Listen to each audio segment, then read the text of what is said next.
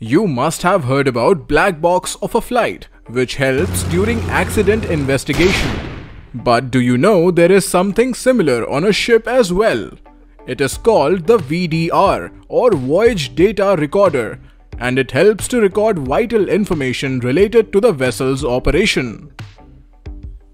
Before we know more about the VDR, please subscribe to our YouTube channel and press the bell icon.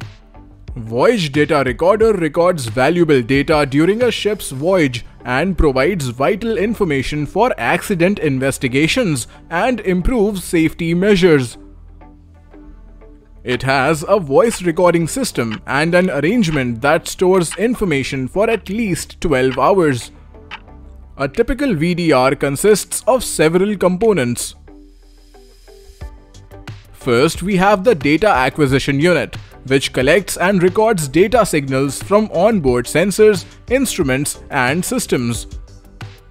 This includes information like the ship's position, speed, heading, engine parameters, and even audio recordings from the bridge. This recording is recovered and used in investigation in case any accident occurs. Next, we have the protective capsule.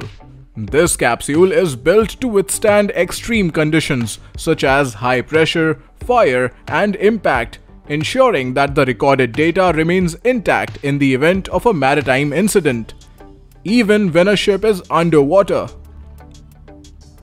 The capsule is usually orange or yellow for quick identification. Different sensors are placed on the ship's bridge and in prominent locations for continuously collecting the required data. This data is consisting of voices, multiple parameters, and the ship's location, and is fed to a protective storage unit where the whole input is compressed and saved. This storage unit can be usually fixed on the monkey island of a ship. It can also be attached with a float-free arrangement that automatically releases the VDR if the ship sinks. There is also a record button provided in the bridge unit, which when pushed, say during collision or grounding, will start recording a new set of information from that moment. The VDR is attached to underwater acoustic beacon to locate the position of the ship. First reason for having VDR on ship is the legal requirement. As per SOLAS Chapter 5, passenger ships and cargo vessels of 3000 GT and above must carry a VDR.